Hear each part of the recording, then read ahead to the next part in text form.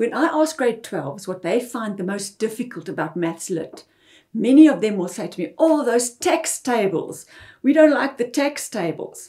Well, if you feel like that, no more stress. Don't worry about it because I'm here to help you. I'm going to show you now in some easy steps how to calculate any calculations related to tax tables. So next time when your teacher says there's going to be a tax table in the test, you're going to say yes, because you know you're going to nail it.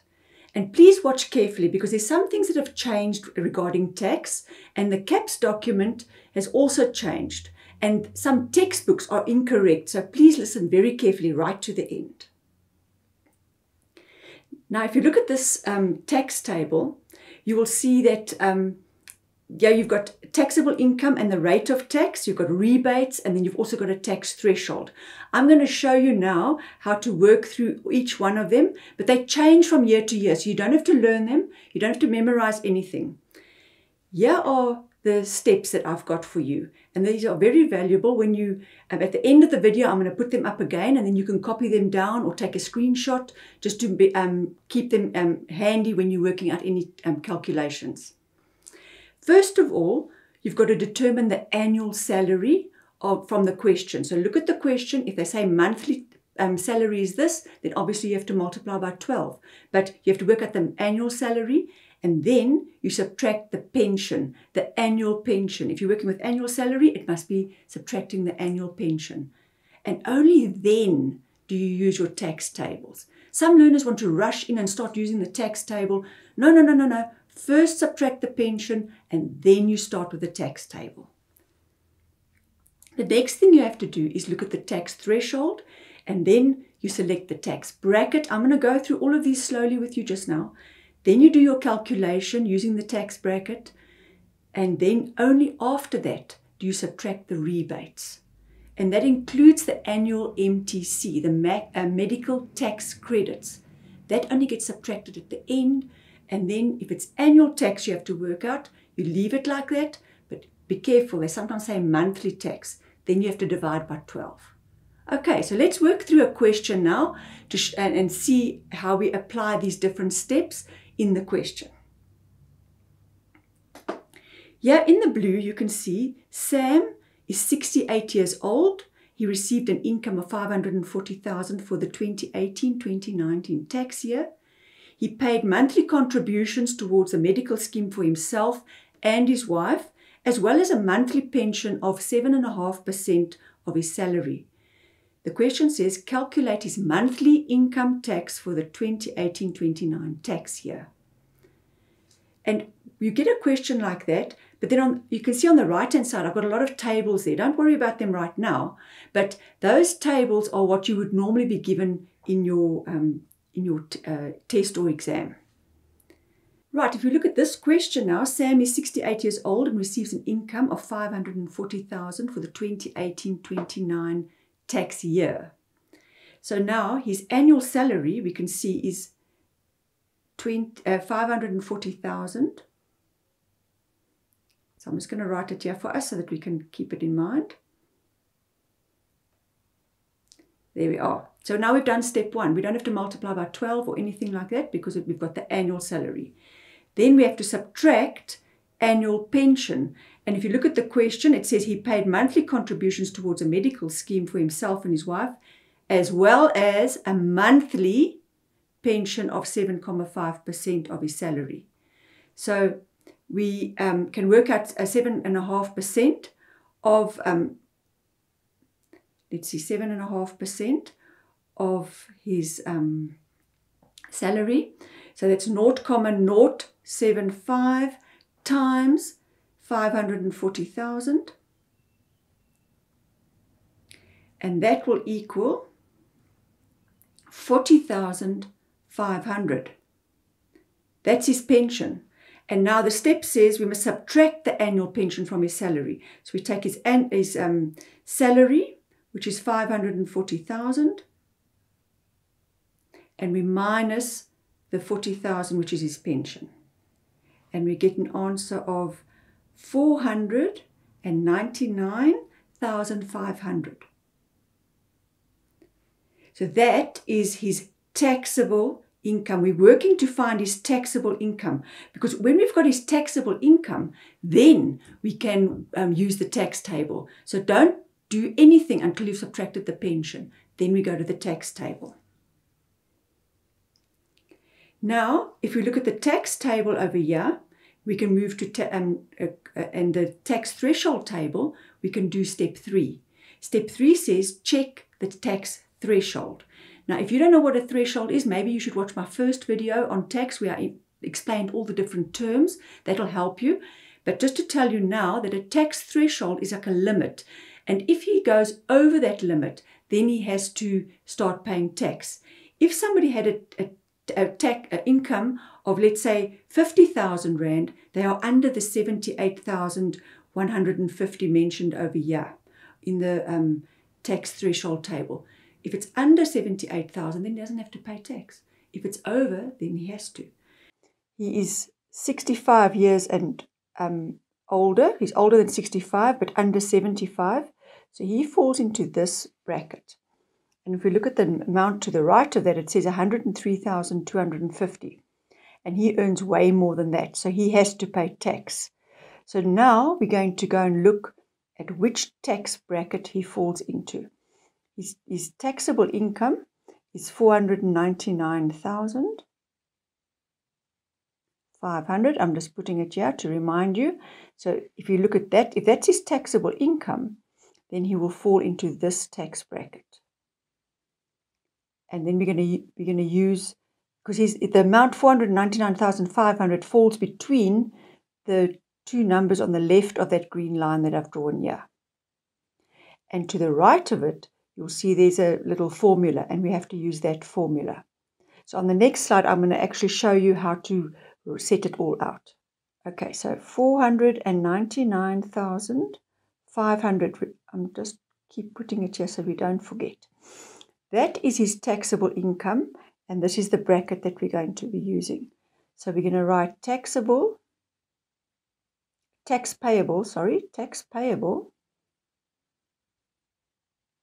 equals 100,263 Rand plus, let's make a nice bracket so that we keep things together, 36% of, and now it's the amount of the taxable income above 423,300. So we're going to have to take the taxable income of 499,500, subtract 423,300, and then just carry everything down again, 100,263 Rand plus. Now 36% we can write as 0.36 times, and then we subtract those two numbers in the bracket, and we get an amount of 76,200. 76,200. I hope you're managing to follow me as I go along. If not, then please go back and just check where you've lost track of what I'm doing. If we work out 0.36 times 76,200, we get an amount of 27,432. Add those two together and we get an amount of 127,695 Rand. I'm going to put a comma 00 because I like to do that in my final answer if I haven't done it earlier. Put the cents in as well. Now, this is the tax payable before that discount, before the rebates. So we still have to work out our rebates. We haven't worked out our rebates yet. And now on the next slide, I'm going to show you how to work out the rebates. Because we have to subtract the rebates from the 127,695. So we've got the, I'm just going to put the amount here. Before rebates, it was the tax payable. Just remember, it's before the rebates, is 127,695. but we still have to subtract the rebates to get the real tax payable. So I'm going to write here 127,695 minus whatever we work out now. So the rebates are going to be worked out like this. We've got, first of all, you must look at this over here, and you'll see there's a primary rebate, a secondary rebate, and a tertiary rebate. Now, the primary rebate is 14,067, so he will get that discount. And because he's 65 years and older, he also gets 7,713 Rand, plus, even nicer, he gets the MTC, the medical tax credits, or yeah, they call it the medical scheme tax rebates, but that's the MTC. So all of that gets, it forms part of the rebate. So we've got the 14,067 plus 7,713 plus, now let's work out the MTCs. For the taxpayer who paid the medical scheme contributions, that's the main person, that's Sam, 310 Rand. And then for the first dependent, also 310 Rand. And his wife, if you look over here, he paid for himself and his wife. So we have to take it times 2. And then, we can just put that in brackets. And then it says that this is monthly. And we have to work out annually. So per month, we're going to have to take the 310 times 2 times 12. I'll just close the bracket there for that little calculation. Let's see. Now, 14,067. It takes a while to work out these tax calculations. But if you just work carefully and double check yourself, you'll do well. Don't worry. Then we take the last little bit, the MTCs. 310 times 2 is 620 times 12. And then we get an answer of 7,000. Let me write it in here, 7,440. Add that all together, and we get a nice big amount of 29,220. And that is his discount, or the rebates that we're allowed to subtract from the tax payable up here. So we're going to say minus 29,220 Rand. Let's see what we get. If we calculate that, we get an answer of 98,475 Rand. But remember, this is annually. And what does the question say? Calculate his monthly income tax. Right, so I'm running out of space. So we're going to write here monthly. It equals 98,475 Rand divided by, I'm going to do it like this, divide by 12, and we get an answer here of 8,206 Rand and 25 cents.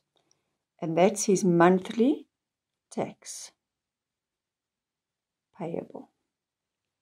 Right, so on the last slide, I've put all the steps again for you. Like I said at the beginning, you can take a screenshot, you can copy this down into your workbook and have it handy when you're doing calculations. And also, if you're really struggling, you can watch this video again, or I've even got Zoom classes, online Zoom classes. You can email me and you can join and enroll for them. But good luck with your tax calculations, and I really hope that you're going to nail it now and surprise your teachers how well you're doing.